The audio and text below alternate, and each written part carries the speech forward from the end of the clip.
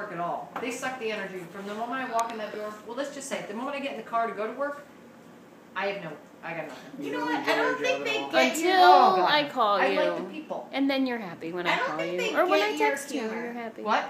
I don't think That's they a get kid. your Oh God, no. And I think that's No. what they just don't get you. Like a lot of times I'll start laughing at stuff you say and they're looking at me like, If well, some I'm just people like, can't you gotta take know the Jen. sarcasm. Simone, can you Some pretend like people you're from Minnesota, please? You guys can't just, you gotta like ask me questions or something.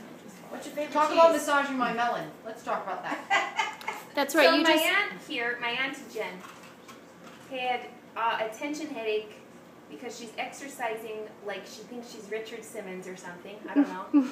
And she like she does a triathlon in the morning for fun, and then an Ironman at night with my mother. And she thinks that she's not going to be sore. And I keep saying to her, Auntie Jen, calm it down, shut it down.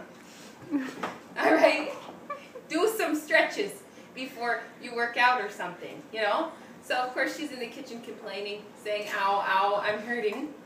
So I said, listen, I'll put my aesthetic skills to work for you, all right?